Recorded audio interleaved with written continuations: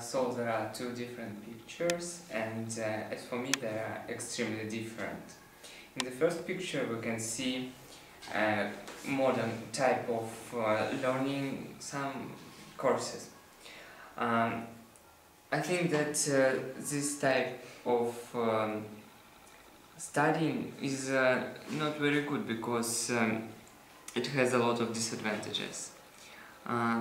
The biggest disadvantage is that sometimes teachers don't think about their students, they just doing their job for money. In that type of class, people can't communicate, and it is the biggest problem because they will never learn how to speak with each other or something like that.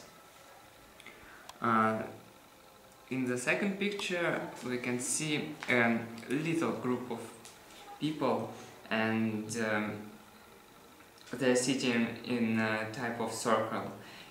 It is the best, as for me, it is the best way to learn something, because here teachers can open their souls maybe, they can be open for everyone to teach, and they can show everyone what they can do and how to learn to do that. People here can communicate because they're sitting face to face, and here people can listen and maybe correct themselves.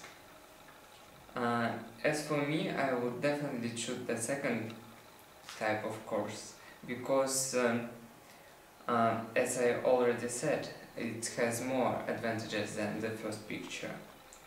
I think that if you can see person's face, if you can communicate with them, you will definitely learn your language. I